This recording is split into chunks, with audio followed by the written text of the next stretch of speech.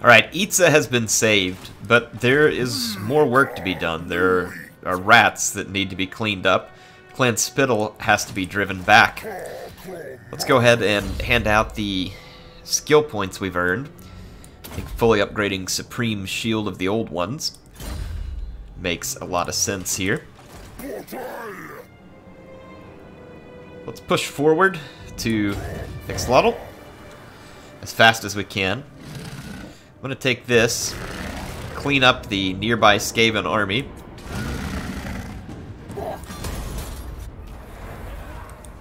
And then fall back to Itza. Let's go through some recruitment here. Now, Clan Scryer has also declared war on us, and we have the Blue Vipers at Keytax raiding. They have not declared war on me, but they clearly intend to. In the long run, I'm going to have this army be solely skink focused. In order to best pull that off, we do need to have a beast slayer so that we can get some better creatures to help support an all skink army, since their infantry doesn't hit as hard as Saurus. So I feel like in this local troop recruitment here, we need to go ahead and just start putting together some more skinks with what money we have left over. Still have our skill point here to put in our Ancient Kroxigor, and we'll put it under Skirmisher, where it's going to buff up skinks further. There are buildings to be built, but with enemies lurking, not really the appropriate time for it. Alright, we've gotten this dilemma here. I don't really want to slow my casualty replenishment. Vampire Coast joins the wars against us. If we capture 500 enemies, we get a Blessed Stegodon, which would be really fantastic right now. Chakwa does not have defenses, and Ikit Claw is bearing down on it rather quickly. The siege at Ixlotl has been lifted, at least temporarily, leaving Hellkeek to suffer a lot of attrition. We've got Mika moving in over here. I'm actually going to push north, see if we can scare back Ikit Claw, while this army gets a chance to bolster its numbers, essentially. I'm not going to spend anything else on buildings at the moment. I'm going to save my money because we're going to need some troops here. We've got to fill out this army a little. We've gotten a few skinks here as far as skirmishers go, but I'm actually going to go ahead into this army.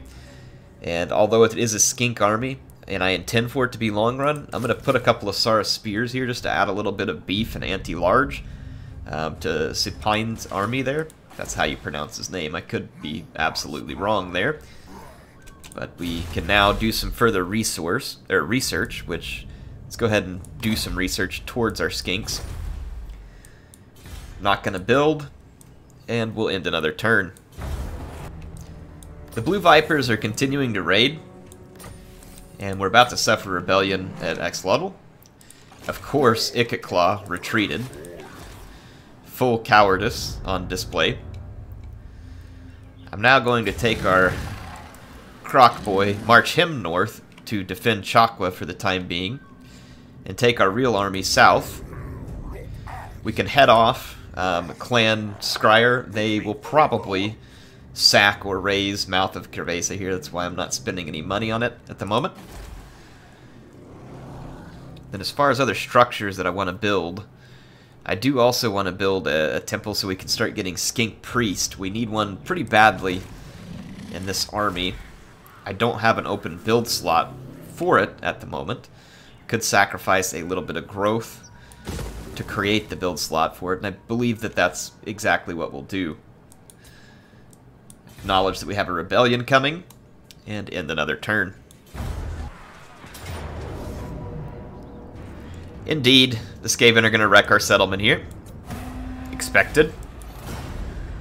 It won't go unpunished. Wow, do we have a lot of messages. So, rebellion. We lost a decisive defeat there. Settlement was looted. Province now contested. Settlement lost. Settlement besieged. Yes, yes, plenty of messages. And look, there was yet another army from Clan Scryer up there.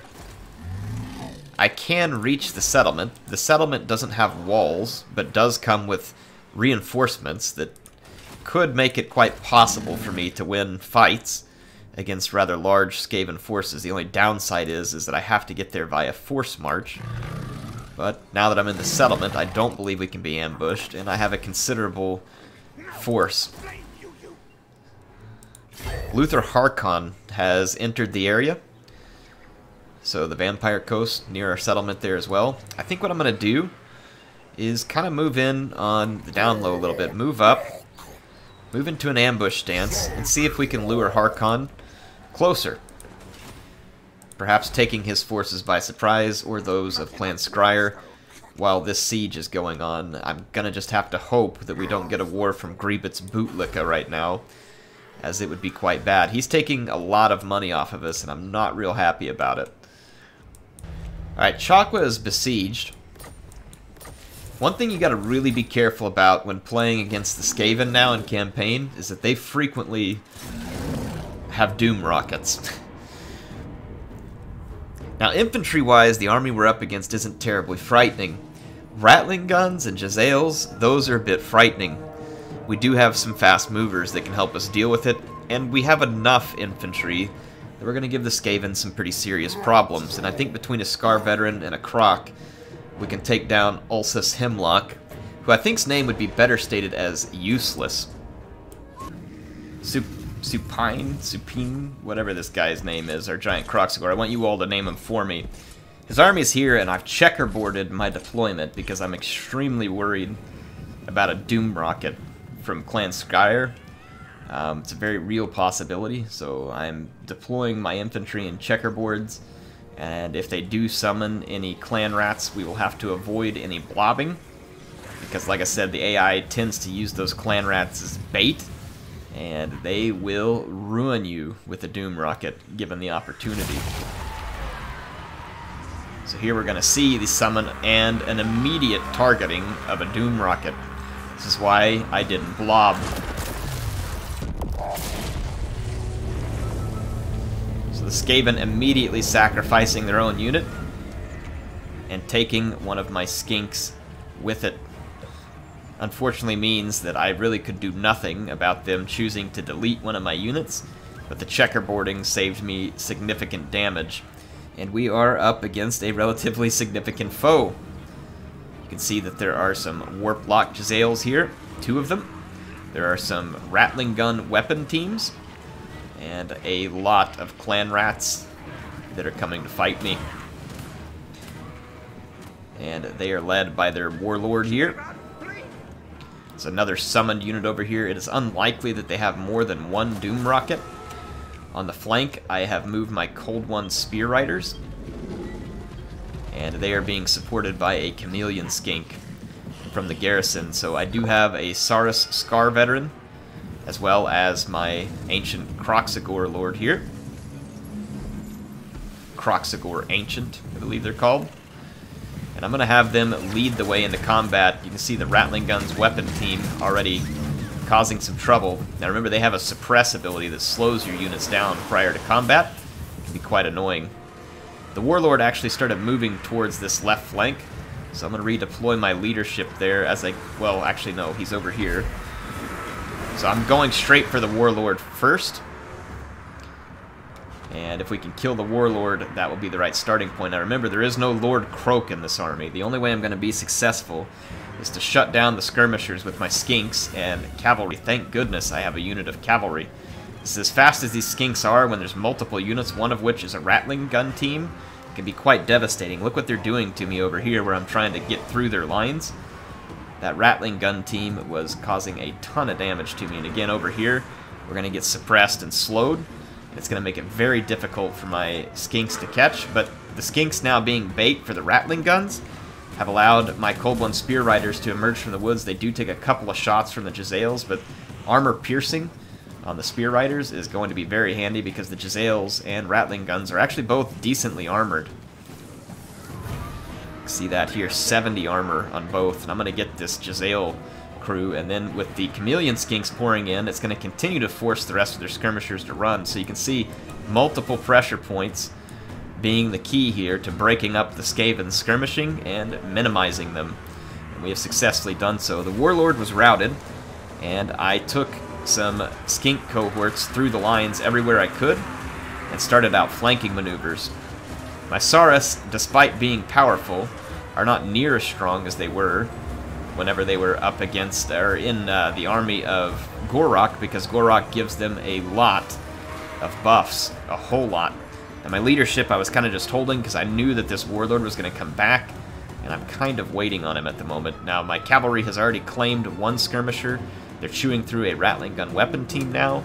And then back here, this Warplock Jezzail has been caught and held by one of my skink cohorts, but you'd be surprised how well these Warplock Jezzails hold up against the skink cohort. 70 armor and that shield, it gives them the ability to fight for way longer than they really deserve to. The red-crested skinks over here were doing good damage to the Rattling gun team, but when the Warlord came back, he caught him. But however, I'm able to swing the cavalry over here. We have to shut down the Rattling gun teams. I'm going to leave the red-crested skinks in here to dig away at the armor of the Warlord. And then I've got the Scar Veteran and my Kroxigor Ancient coming to silence the Warlord. So this Cold One Spear Rider, it's an absolutely clutch unit that was in the garrison here. And this is why I'm working on building the Cold One building, where we can recruit some Saurus cavalry. The cavalry, it will increase our ability to be stronger on the battlefield without having Lord Croak with rear charges and the cleanup of enemy skirmishers. We did shut down the enemy Warlord there, and now my Cold One Spear Riders are free to do some Alexandrian-style lizard tactics here, and rear charging the Skaven while they're held by the Saurus warriors. And that leaves these Skaven caught between a Gor-Rok and a hard place. Ooh, man, it's too bad Gor-Rok's not here for that joke to work. At this point, the tide of battle will start to swing in our favor. Check out my Kroxigor Ancient wrecking Skaven. Kroxigor Ancients are quite good at this. You can see his anti-infantry bonus, 460 weapon damage, heavily armor piercing. He'll be cutting through infantry blobs quite well. Cold One Spear Riders kind of just have to stay moving. There are some regrouped Rattling guns in the back that are causing a little bit of trouble, and over here my infantry lost fairly significantly, though I have cleaned up my left flank, and so the Skaven are still fighting on over here despite the fact that they have been weakened rather significantly. I'm going to put a charge over here, the Cold Ones, attempting to rout some of these clan rats who are fighting my Saurus. Indeed, we are hurting their leadership. After a short charge, I'm just going to pull out and charge another unit whose leadership is wavering. If we can get the attack and the rear penalty, these rats should give way shortly. I don't know what happened to that Skaven. He's like dead in midair. That's pretty crazy looking. It's defying gravity. Reinforcements arrive here. The Saurus have held long enough. Their skink brothers and Kroxigor have come to help finish the fight. And there'll be a chain rout at this point, as the Skaven forces are not able to hold together their leadership. There's just one last wave of regrouped Skaven headed back in. That's the only thing keeping the power bar up in their favor. Well, I say it was not in their favor, but just keeping it alive for them, keeping it from an all-out chain rout. They're going to attack. I'm going to turn to attack. They won't be able to stand. I was already moving to outflank, but they won't even last that long. Looks like the Kroxigor Ancient's playing like Skaven golf here. He's got some nice moves.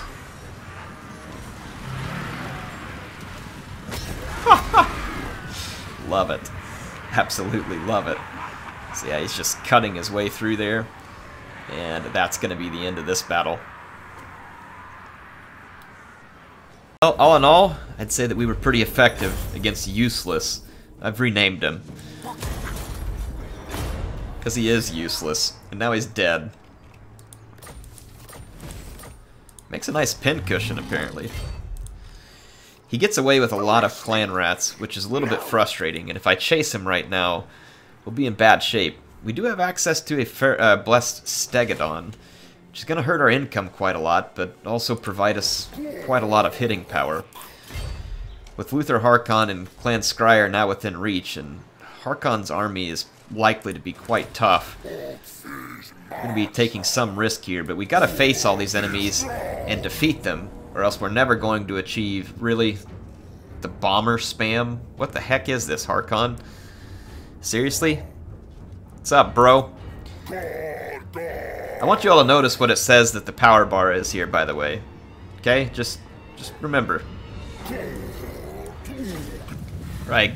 Gor-Rok now faces off against Clan Scryer and their would-be allies of the Vampire Coast. Let's go check out our enemies. Clan Scryer has taken a hilltop position here. They actually have a couple of units of Rattling Gun weapon teams and Jezzails up here, or at least 2 Jezzails and maybe the Rattling Gun. They've got a decent range component, and there are some Storm Vermin with Halberd up here.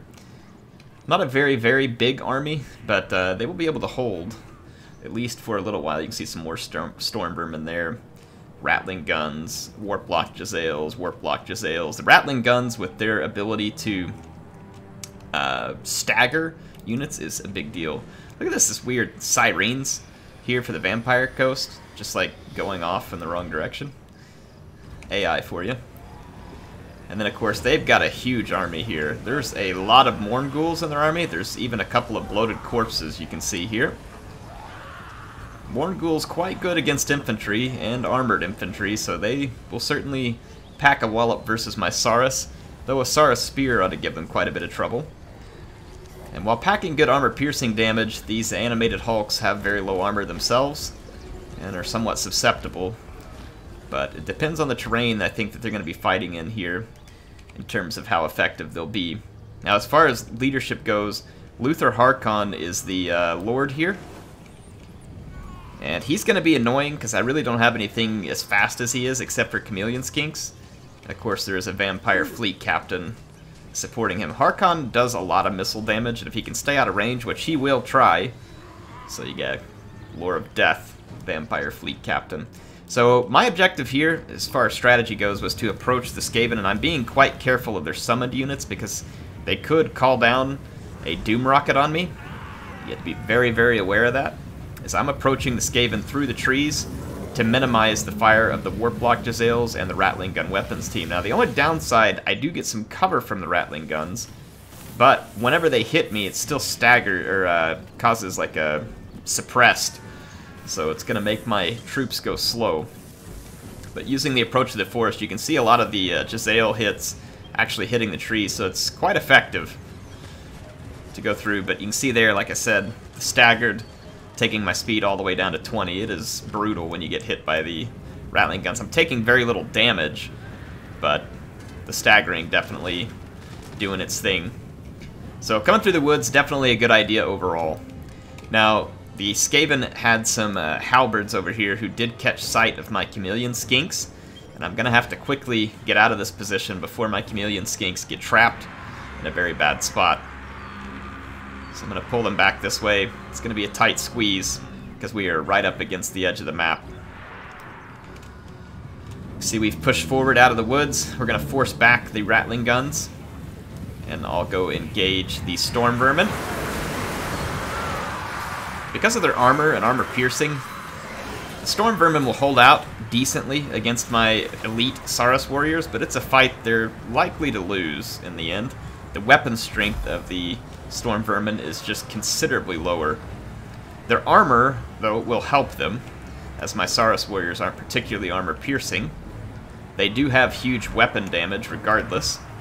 See over here, there was a relatively focused unit of halberds, so they're going to take a Deliverance of Itza. But I'm going to make sure I use my magic wisely, because I know I have a large army of vampires, including Sirens, who are headed this way. You can see I am pushing their Jezzails but they're not the right unit for this. I'm going to have to bring the Saurus back down out of that fight. It's going to be a huge risk as it's exposed, but I am pushing all 4 units of my skink cohort with javelins forward. And then you can see the white lizard here taking on the Skaven warlord, and no Skaven warlord really wants to be in this position against Gor-Rok, because Gor-Rok will drop the rock on them, and that's exactly what he's doing. So you can see that the Skaven skirmishers do get a position up on the hill, and they are going to get some terribly effective shots in on my spearmen. That's even facing my shields. Still just going to take gruesome hits here. I don't know if the shields will block Warp Block Jezzail. I do get an outflank here. It's going to hurt. These Storm Vermin are going to be feeling that. And you can see I've got my skink cohort with Javelin in position. Unfortunately, the Rattling Guns actually have decent-ish armor, and it's helping them take a lot of fire here, whereas most units would have crumbled near immediately. But they do succumb to the Javelins, and the Warp Block Jezzails are forced to move up to address it. Both Sirens get tangled up in one fight with a bunch of Morn Ghouls. This is an ideal situation for the Deliverance of Itza. And you can see that we darn near got rid of all the Sirens in one hit. Anytime there is an ethereal unit, that's the kind of stuff that dies in droves to a magical attack.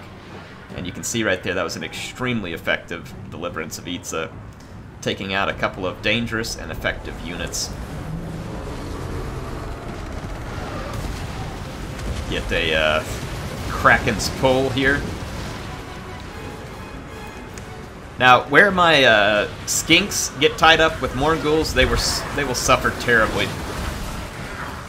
But where my Saurus Spears get tangled up with them, they will do quite well. Here's more skinks up here.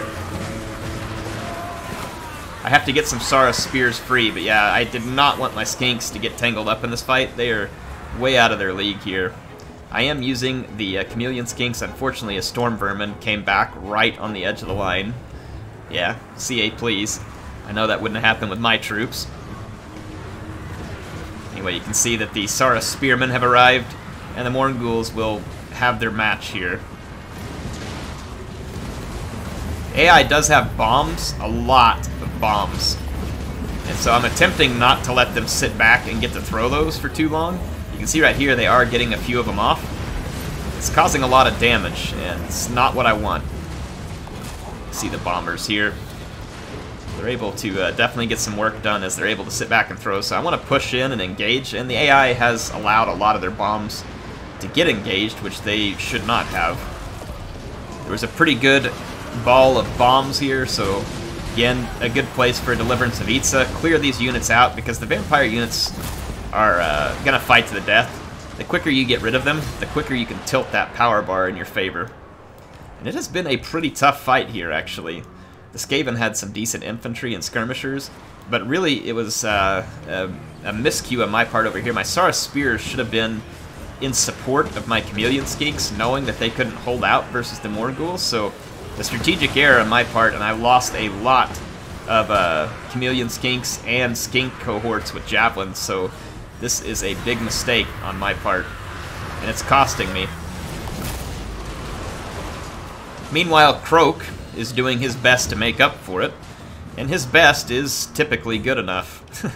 He's got 315 kills, nowhere near the 800 of the last battle, but still quite respectable. Gonna keep using his Supreme Shield. Gor-Rok has definitely got a fight on his hands against these Morn Ghouls. There's a bunch of them, and they cause a lot of damage. Fortunately for me, he's very tanky. I'm gonna bring Croak in here as well. And then I was attempting to get closer to Harkon, but you can see the coward's just gonna keep his distance and shoot. He really doesn't want to fight. The Morn Ghouls are taking a significant amount of damage and will go down. Meanwhile, some more of my troops have gotten free because of the help of Lord Croak. And I'm going to start bringing those Saurus Spearmen into a position to fight. I did get one Skink cohort with Javelin that was free, and I've used it to chase down skirmishers. Unfortunately, they got caught by a regrouped Storm Vermin here that was not ideal, but for the most part, they were able to deal with the Warp Block Jezzails. There's a couple of small bits of them left, but that's about it, and that storm vermin is about to give up. Over here, the vampire fleet captain got a little ahead of herself. He, she, whatever. I won't assume.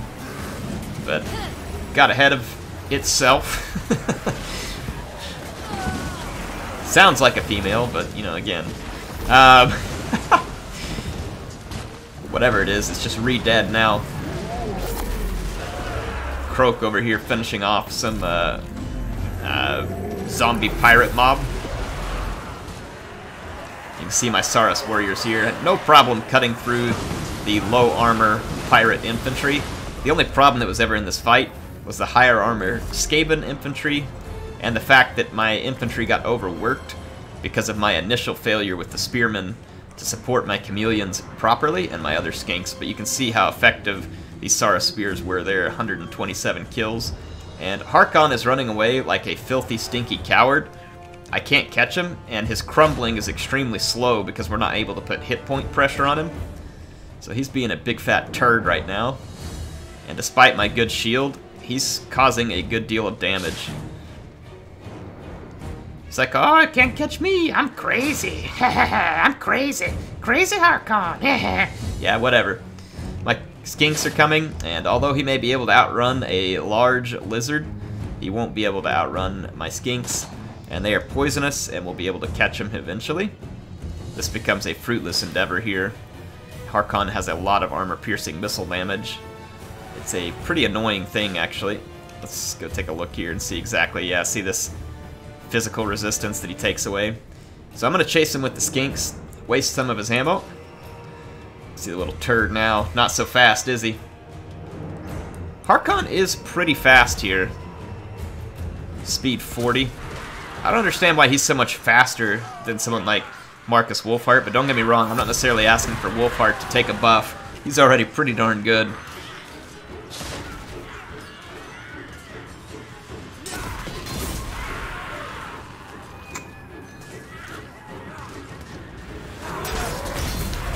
Gor-Rok is going to knock the cobwebs out of his head. Boy, that was a shot right there. That was beautiful.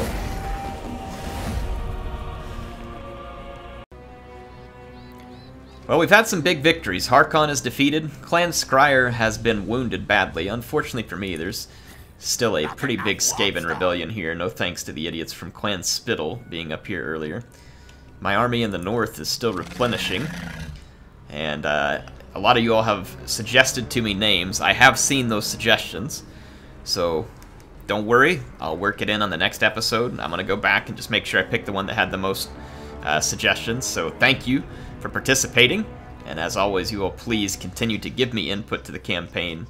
I feel like that we're in a pretty good place here, and I love getting the feedback from you all. And again, appreciate that you're enjoying it. So next episode, we got a lot to do. We've got to clear out more of the Skaven infestation here. We have to beat back Ikitclaw. If we take a look at our garrison detail at Ketsa, it's not fantastic. Ikitclaw's army, though, pretty small. So we'll definitely want to bring some help. Unfortunately, Banning is going to get away. I mean, I could probably go out and assault him now that I have the Stegodon. Actually, we'll probably do that in the beginning of next episode, just to make sure that army dies. We don't want Clan Scryer getting away quickly or easily. We want to cause them as much pain as possible, but we have another looming threat over here, too, with Grievous Bootlicka. The only thing he's going to be licking is butt when I'm finished with him. And that's going to be the butts of his fallen comrades, by the way. In case anybody was wondering. Anyway, Grievous is going to go down.